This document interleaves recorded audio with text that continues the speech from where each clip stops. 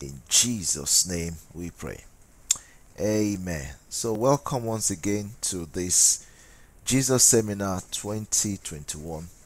It's a way of discussing the scriptures, is a way of uh, identifying what the Lord wants us to know about Him.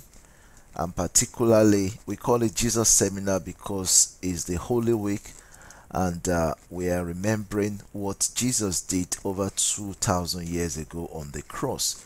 So, some of the questions we are going to try to decipher is: who is Jesus? Why did he come? And why did he choose to die? Not only for us, but for the world.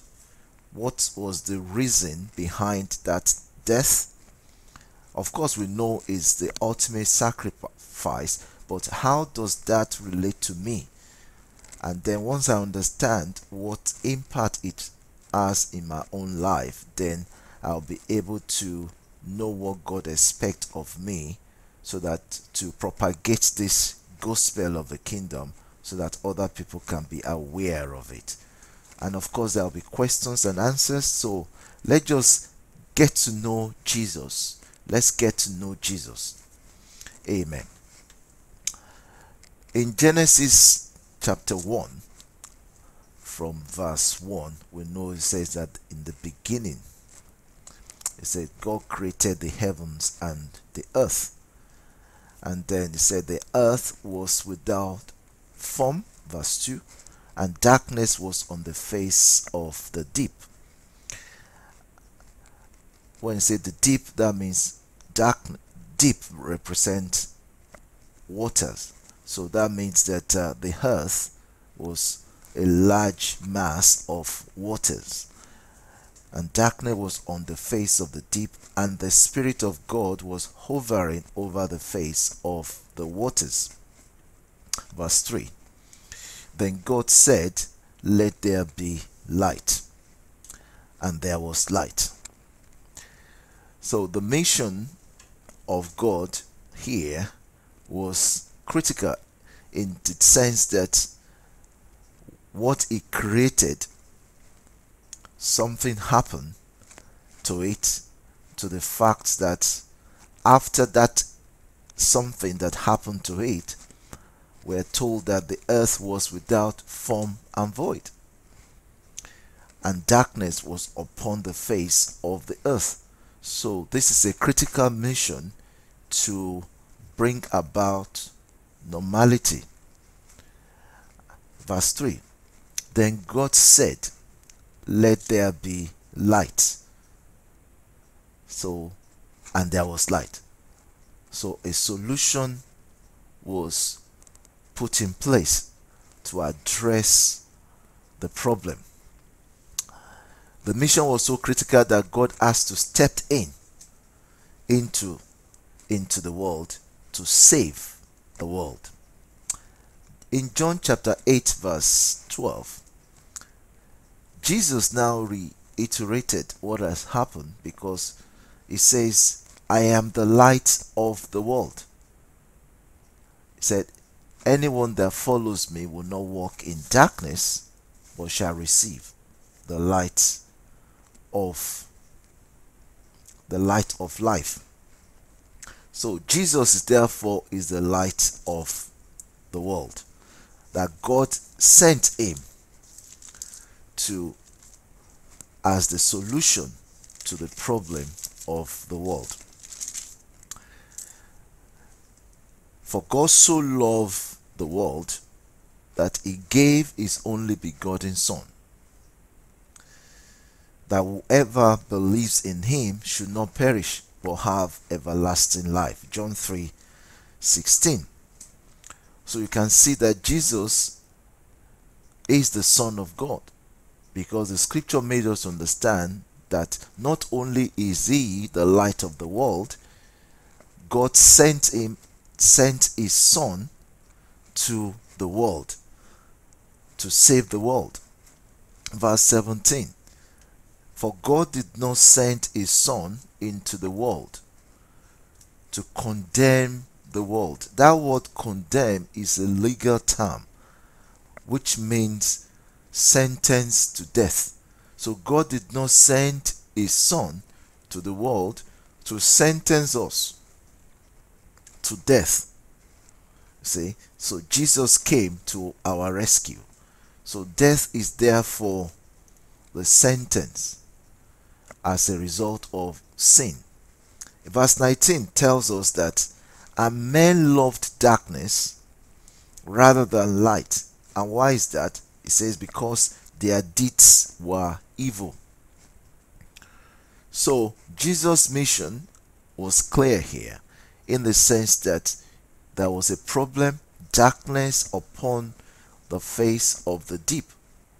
Wherever you see darkness, there is absence of light, there is evil, there is all sorts of evil there. Wherever you see darkness, it also represents the absence of not only of light but of knowledge. So someone that is ignorant, it says, is in the dark. So Jesus now came as a panacea to the problem, and his mission therefore was clear from the word go. So for us therefore, it is not enough to say I believe in God, but it's also necessary to make sure that your life depends on God. So it's not just saying I'm a believer, but make sure your life depends on God himself. And then you'll be able to now see the role of God in helping you to put things that have been touched in your life, to put them right. So Jesus was sent by God, and Jesus is the Son of God.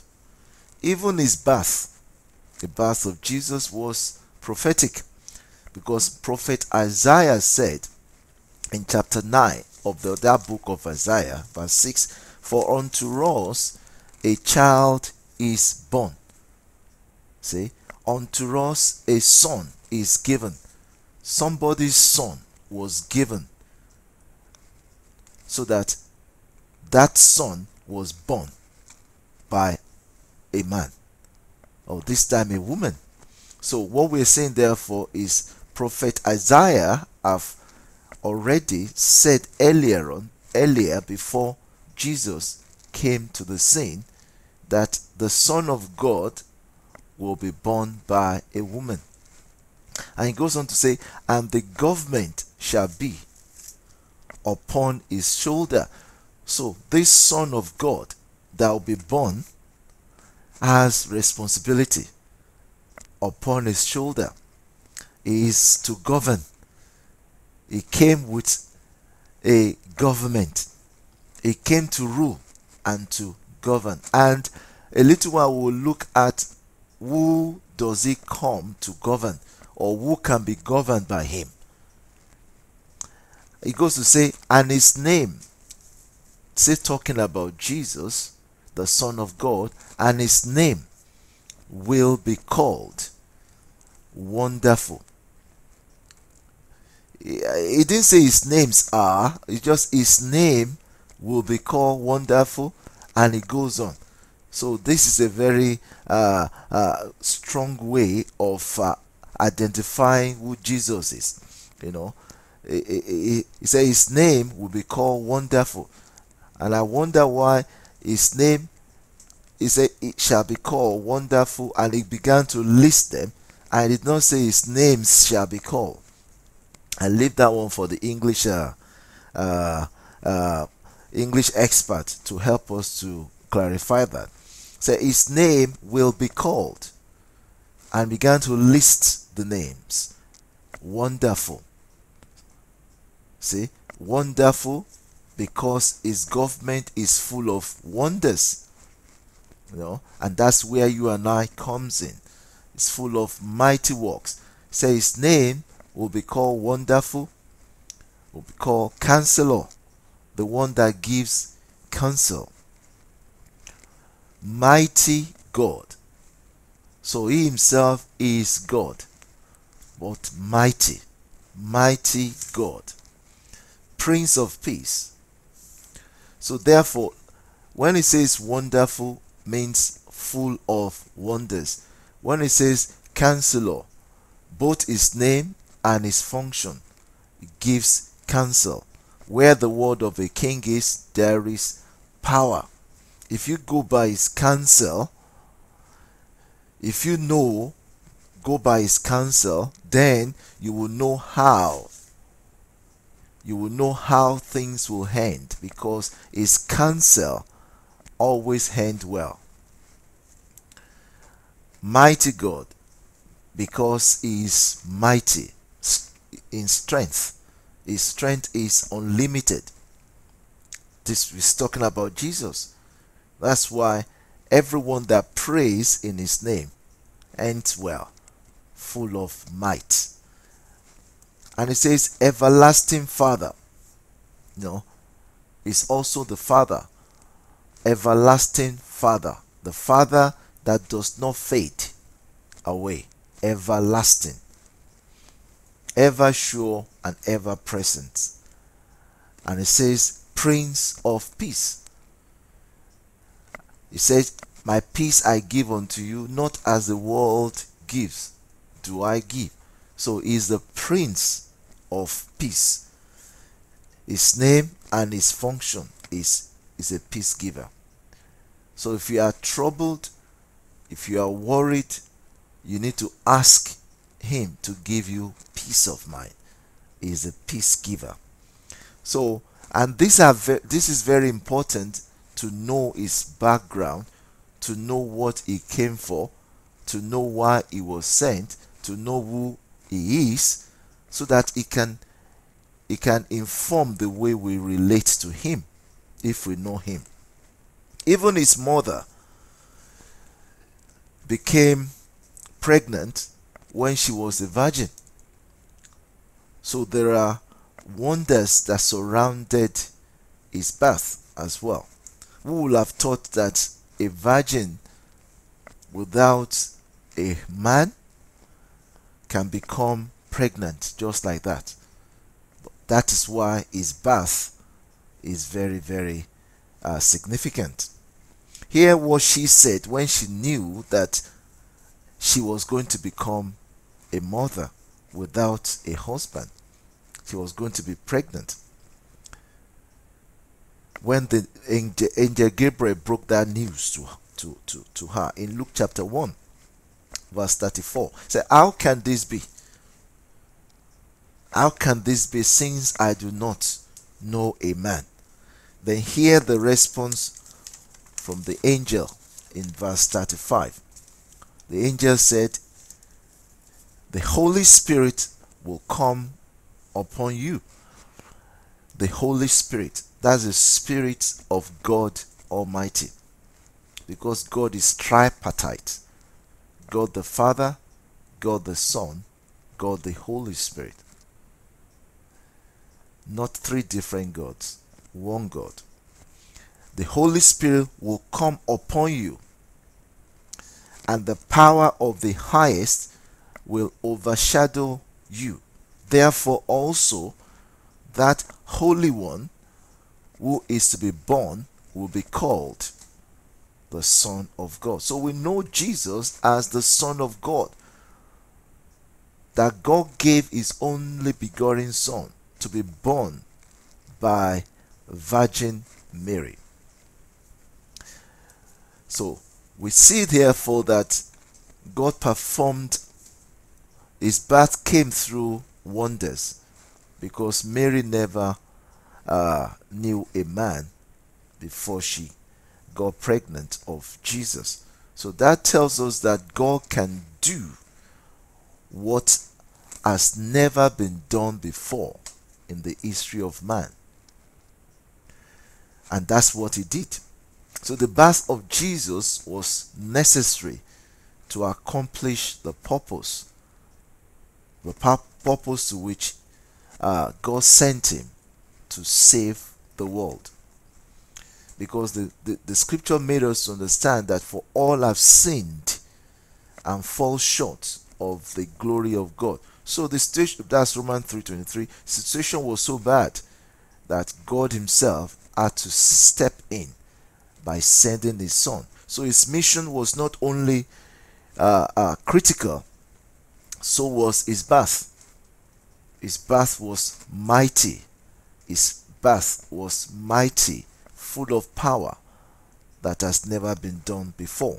Even at his birth, while the shepherds were watching their flocks by night, the angels came there to give them the good news. And they now, out of that excitement, followed the stars to where Jesus was lying in the manger. In Luke chapter 2, verse 17. Now when they had seen him, the shepherds, they made widely known the saying which was told them concerning this child. Where were they told? They were told in verse 10. Bible says, then the angel said to them, do not be afraid, for behold, I bring you good tidings of great joy. Next verse.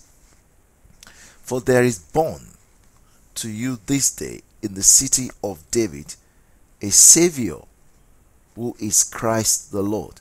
So you will see also from the pages of the Bible, they refer to Jesus with different adjectives to not only describe his name, but also describe his ability or his function. So they call him Savior, Savior of the world, who is Christ the Lord. Verse 19. But Mary kept all these things and pondered them in her heart, the things that were said about this newborn child of hers. Jesus came to fulfill a critical mission, and this is necessary, and that is what made him to be called the Savior, and so we address him as Jesus the Savior. Jesus the Savior. Now we know who he is and why he came. He came to save us, number one, to save the world from sin, the power of sin. Sin has a grip in the lives of people that God had to send his son to break that grip, which we'll soon find out how he did that. Acts chapter 4 verse 12 tells us, Acts 4 12 tells us that nor is there salvation in any other, for there is no other name under heaven given among men by which we must be saved. So that made Jesus to become our Savior, not only us, but the Savior of the world. Number two, not only did he come to save, now that we're looking at why he came to give us life. The Zoe life of God. Zoe is that Greek word that defines the life, eternal life. So he came to give us life, the life of God. Romans 6:23 makes us understand that for the wages of sin is death. The wages of sin is death. The effects of sin in the lives of anyone that commits sin is death. And that death says, but the gift of God is eternal life. So we see death as the result of sin, you see, but the gift of God is eternal life. Eternal life in Christ Jesus our Lord. What is eternal life? The life of God is eternal. Eternal means something that has no ending. Eternal life is the life that will make us to be with God forever. And this is only available as a gift from God in Christ Jesus. So that's the second reason why He came. The third one is that He came to teach us how to live in this world. Without Him, that's why he came to be born through the virgin woman, so that He too can experience what you and I are experiencing today. You see, He came to teach us how to live in this world. So whatever you go through, know that Jesus has already set the pace for you. Titus chapter 2 verses 11 to 12 tells us, "For the grace of God that brings salvation has appeared to all men." What is the grace? What is the grace of God? Jesus Christ is the grace of God that brought salvation. Grace is therefore God's riches at Christ's expense. Each of the letter there, represents what I've just said. God's riches at Christ's expense. See, Jesus Christ is therefore that grace that God sent to save you and I. Verse 12 says, grace teaching us that, so you can see God gives grace to teach us. God gave Jesus to teach us about Him. It says, "For the grace of God that brings salvation has appeared to all men," teaching us that denying ungodliness is the grace of God that teaches us to deny ungodliness. So if somebody say you should tell a lie, you've been taught. Grace will remind you should not tell a lie. See? Denying ungodliness and worldly lust. Worldly lust. The opposite of love is hate. Opposite of love is lust. Godly lust. Worldly lust. We should live soberly. So you can see grace teaching us to deny ungodliness and lust in the world. That when we do that, then we should be able to live soberly, righteously and godly in the present age. So that's where Jesus comes in. Through His lifestyle, we can learn how to live godly. We can learn how to live soberly. We can learn how to live righteously in this world through the grace of God. So whatever we are going through, let's learn how to respond to it through the life of Jesus. So Jesus came as the grace of God to teach us how to live in this world. Why did he come? Number 4, to rule. His government, remember what Prophet Isaiah said, His government shall be upon His shoulder, to rule over evil and the works of the devil. 1 John chapter 3 verse 8 tells us, the second part of that verse, "For this purpose the Son of God was manifested." For this purpose the Son of God was manifested, that He will destroy, that He might destroy the works of the devil.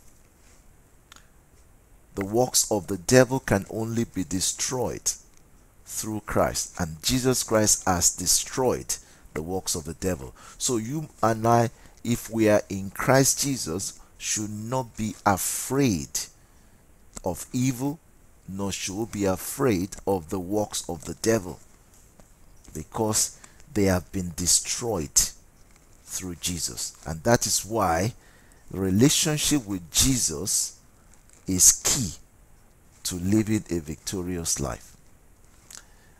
For this purpose was the Son of God manifested. So this was his mission. His mission so critical that he has to come. Jesus. He came for this purpose, that he might destroy the works of the devil. And that is why you and I must not be afraid of what is called evil, nor the works of the devil, because you are in Christ. Therefore, if anyone is in Christ, that's what Paul said, if anyone is in Christ, he is a new creation. Old things have passed away. Behold, all things are become new. 2 Corinthians chapter 5 verse 17. So you and I are in Christ, and anyone that is in Christ, remember the grace has come to teach us how to live, will know that I should stop lying, telling lies, or pretending to be who I am not. That is the grace of God towards us. So all things have passed away. Old things, the way I used to live before coming to God. What I used to do before coming to God. Those things I'm ashamed of, that I cannot even tell anyone about. Now that you are in Christ, they are what? Old. You don't go back. They are old. All things have passed away. They are gone. Behold, all things are become new. That's why what are the new things? The new things that are now in Christ as I begin to follow him. So that's why he told Peter and Andrew, his brother, Matthew 4. He says to them, follow me, from verses 18 to 22. Follow me, and I shall make you fishers of men. And down the line, he also met James and John, the sons of Zebedee. He said the same thing to them. So there will be one day that you and I met Jesus and we began to follow him. I remember my own. Do you remember the day you met the Lord and you began to follow him? And from that time to now, to today, how has it been with you? Of course, there will be bumps on the road. Yes, it's expected. But every time you meet the bumps on the road, who do you go to? Who do you go back to? God, to begin to help you to walk your way through it again, and see where it has taken you even today. So these are the new things, the things that have become new in our lives. Maybe you used to be hostile to people, the way you used to relate to people, but now, because of your persistence and you have been following Jesus for some time, you know that those things are not good. So you are now experiencing the new things, new ways of life, because you have been following him. That is applicable for everyone that are in Christ Jesus, because you are in Christ Jesus. And that's what informs our behavior, the way we relate to people, what we say to people, where we go, the kind of friends we party with, because we don't want anyone to drag you back to the old ways of life. So Jesus began his ministry. In Mark chapter 1 verse 15, Mark 1:15, and saying, the time is fulfilled and the kingdom of God is at hand. Repent and believe in the gospel. That word repent, I want you to underline, it's very important, because in Greek it means metanoia, which is right about turn. We all need to make a right about turn if we are really genuine in following Christ. It cannot be business as usual. And you could see this is a stumbling for many. I mean, this is it's an area for all of us to pay attention to. Everyone that is in Christ Jesus must make an effort to turn, make a roundabout turn from the ways they used to go before, and turn around and follow Jesus. If you don't make that hard choice, which is painful, but there are a lot of gains in it as well. If you don't make that hard choice, you can never experience new things in Christ Jesus. So repentance is necessary if we are going to produce the right fruit of following Jesus, because you know that you and I, we have to continue to be fruitful. We are like seed that is planted. We must grow. You know, your relationship must grow, your Christian life must grow. You see, it is this fruit that people see and they begin to come to you. It's like light that attracts people.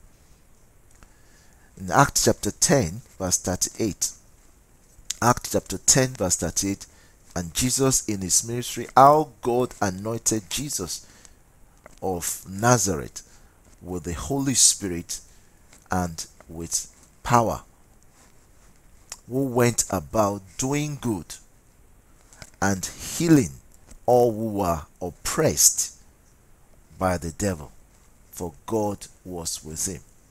You know, one of the function why he came was to destroy the works of the devil, and you and I are supposed to follow in his footsteps, because anyone that is in Christ is also Christ is in him. So when Christ is in us, see, we also take up the role of what Jesus did while he was walking the face of the earth. We also go about doing good, healing all that were oppressed by the devil, because God is with us. That name, God was with him, is a name, because the scripture says, it's a reference to Jesus. I say, and God was with him. That God was with him became the name of Jesus. Another name of Jesus, which is called Emmanuel, translated God with us. We find that in Matthew 1:23. So all these names are very important, that points us to Jesus. They also point us to the function, the role that Jesus plays in the life of a believer. In Matthew 4:23,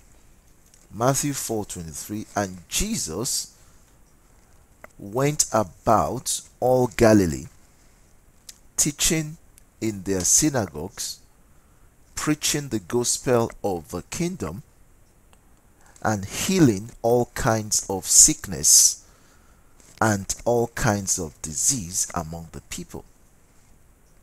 So you can see the ministry of Jesus: teaching, preaching, healing. Teaching, preaching, healing. And that is the ministry that he has given you and I. We are to teach about the kingdom, we are to preach the gospel of the kingdom, and we are to heal, but in his name. Jesus loved to be in the temple when he was with us. He loved to be in the temple, and that was why even King David said, I was glad when they said, let us go to the house of the Lord. Anyone that is in Christ Jesus will love to be in the house of God. Jesus loved it. So he frowned at those who turned the house of prayer to a house of merchandise.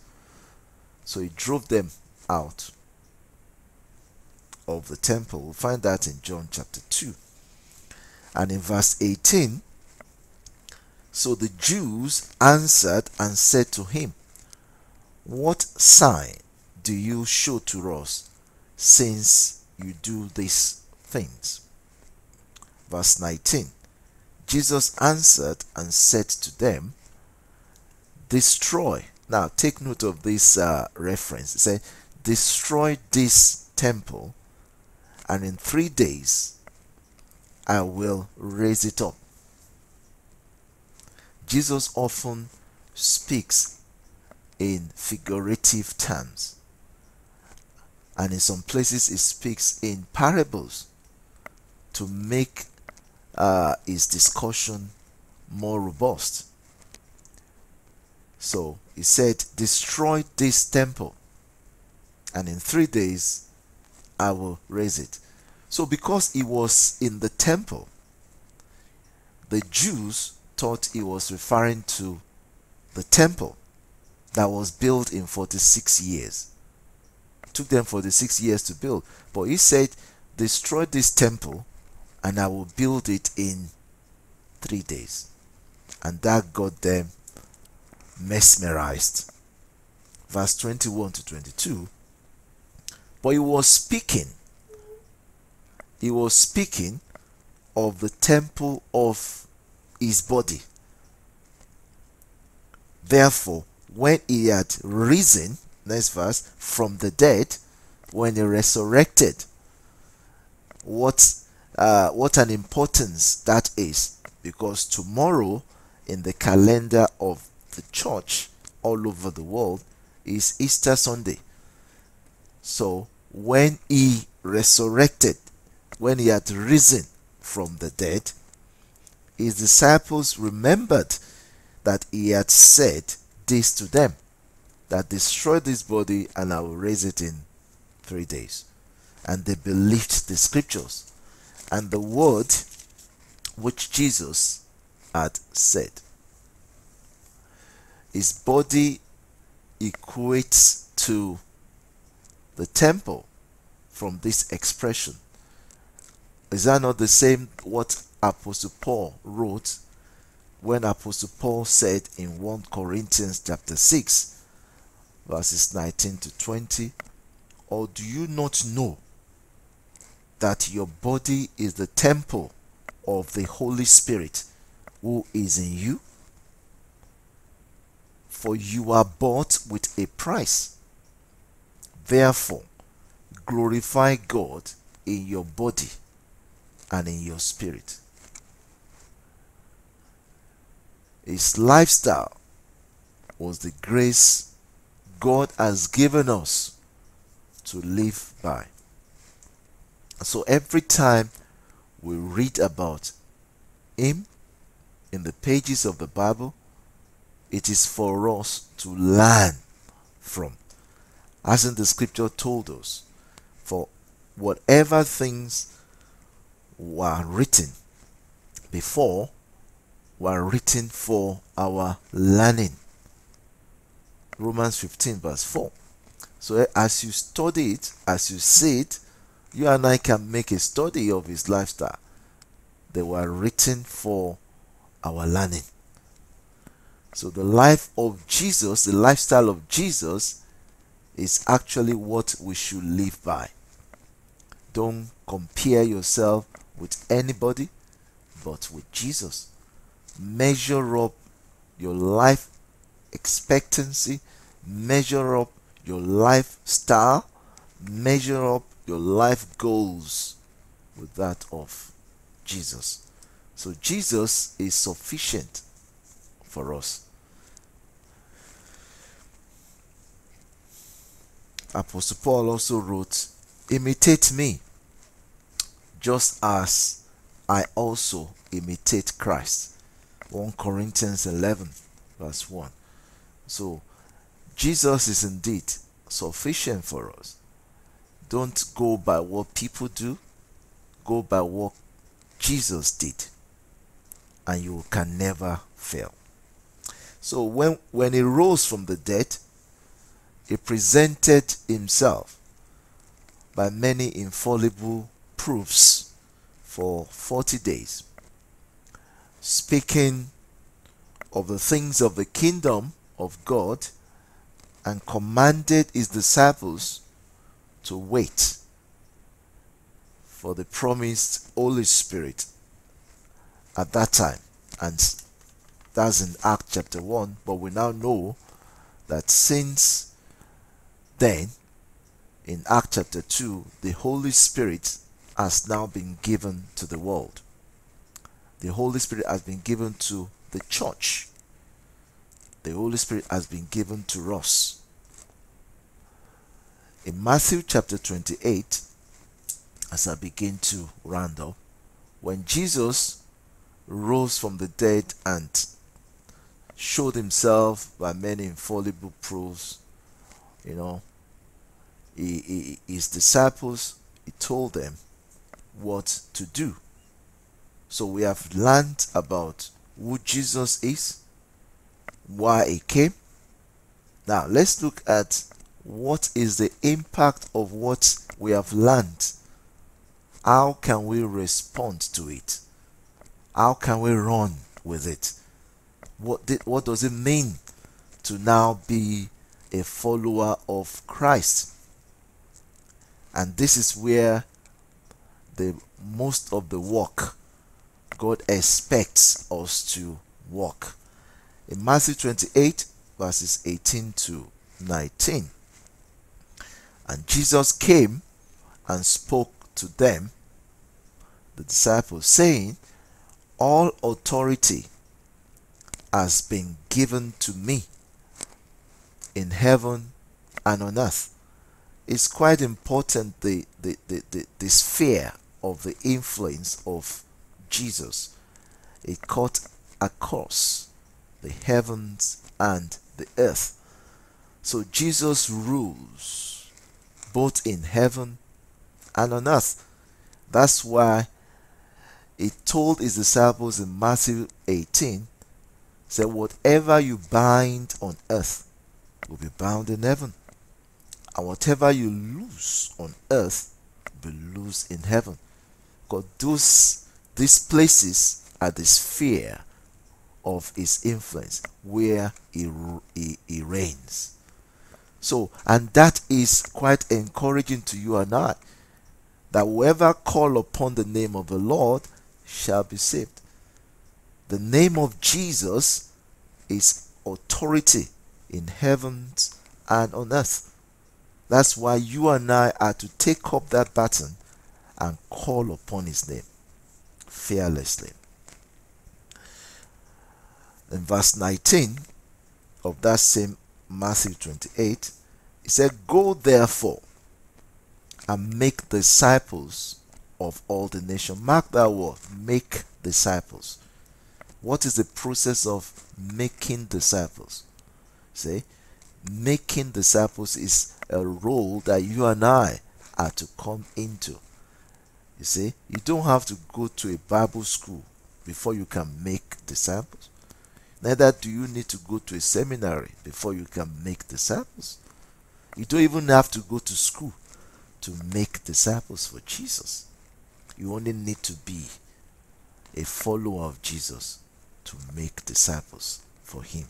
Say, go therefore and make disciples of all the nations. To make disciples is to tell them the good news of the kingdom. And that is not hard if you have been following Jesus. It's the kingdom of God is a kingdom that is overwhelmed with good news. There can't be bad news in the kingdom of God, and that is why we call it gospel, good news. If perhaps they too will receive the good news. So not only must you make disciples by telling them, preaching to them the good news, say baptizing them. You think this is only the pastor that baptizes or the bishop? You too can baptize believers, but in the name of the Father, the Son, and the Holy Ghost. What baptisms are we talking about?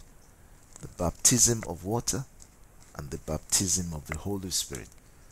Say, baptize them in the name of the Father, the Son, and the Holy Ghost. Look at the next verse. Teaching them. Remember the three components of the ministry of Jesus: teaching, preaching, healing. It says teaching them, because if you teach the word of God and you preach about the kingdom and you meet someone that is sick, you also heal them. You pray for them to be healed in the name of Jesus. In the name of Jesus, you cannot leave them as you met them. You will leave them better, not bitter. So teaching them to observe all things I have commanded. Our lives begins to change through teaching. Our lives begin to change through teaching, not preaching. It's as you teach that you know that I should not tell lies, and you give example to it. As you teach, then you say, I should not steal, and you give example to it. As you teach them to pray, then you begin to pray and your life begins to get better. You teach them to study the Bible, to pay attention to the word of God, so that they don't forget it. That comes through teaching, not preaching. Say, preaching brings people, teaching makes them stay. See, and make them to grow in the Lord. So these are, in summary, what this Holy Week has brought us, what we ought to know about our Lord Jesus Christ. If you know these things and they are bound in you, it will make your life fruitful. So in summary, the life of Jesus Christ is sufficient for us. His lifestyle, as written on the pages of the Bible, were written for us as examples to follow in his step. And as we follow this example in his steps, our lives will not remain the same. Our lives will get better through teaching of the scriptures. Jesus is the grace of God that is given to humanity. He said, teaching us to deny ungodliness and worldly lust, so that we'll be able to live soberly, godly, and righteous in this world.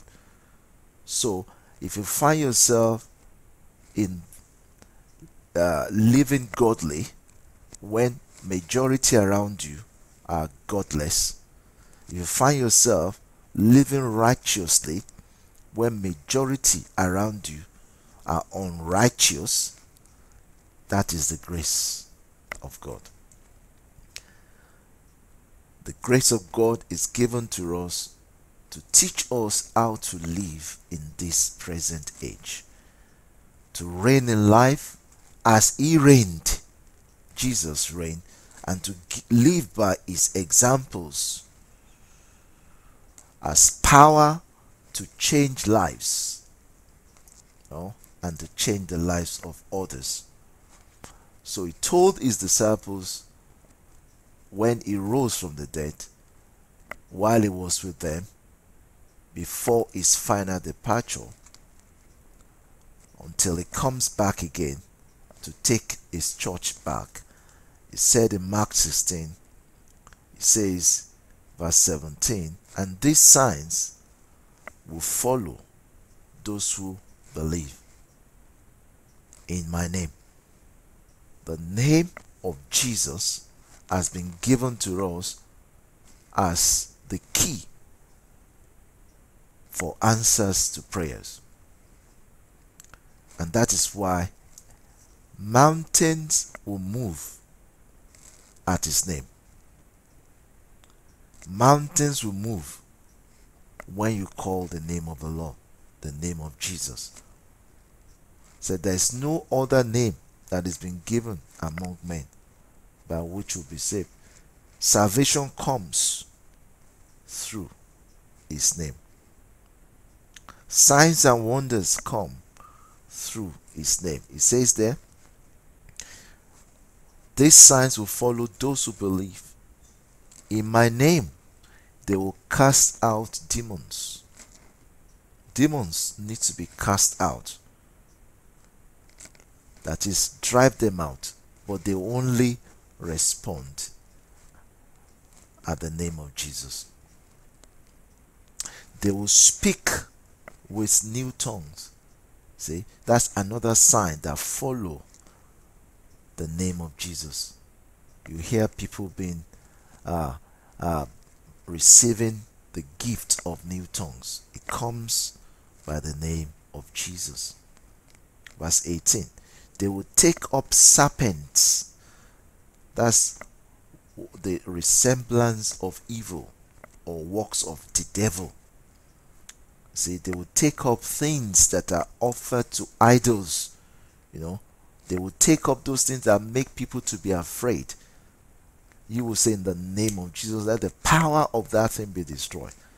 It says they will take up serpents. Say, it will not hurt them. And if they drink anything deadly, if by accident they take something that is dangerous to their health, it says it will by no means hurt them. See, in his name. They will lay hands on the sick. Can be yourself. Lay hands on yourself if you have headache, or you have tummy ache, or you have anything, fever, or somebody else they will lay hands on the sick. Remember, the power of healing will flow through you to that person that is sick in the name of Jesus. It's still done today. They will lay hands on the sick and they will recover. This is the benefits that we get from the name of Jesus and from our relationship with him. And this relationship goes beyond just casually coming to church. It's a lifestyle. It's a lifestyle that continuously check him or herself whether he's still in the faith. And the one that has done something that is displeasing to God, the Holy Spirit quickly comes and minister to you and said, no, you shouldn't do this. And you know his voice and you stop it. Lastly, we also get through Jesus. We know through Jesus that Jesus said, I will never leave you comfortless. I will send you another comforter. Maybe we'll look into this at another time. But then we are not alone. Now that physically Jesus Christ, is not here on earth. He has left his body here, spiritual body, that is the church. But he has sent his the Holy Spirit. I will send you another comforter. And that word comforter, someone that gives comfort and that is in the person of the Holy Spirit.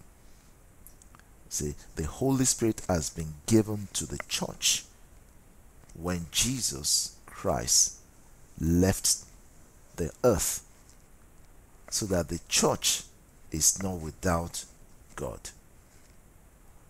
So the Holy Spirit is inside each and every believer that has accepted Jesus as Lord and Savior in their lives. And how does that come to being? It is simple.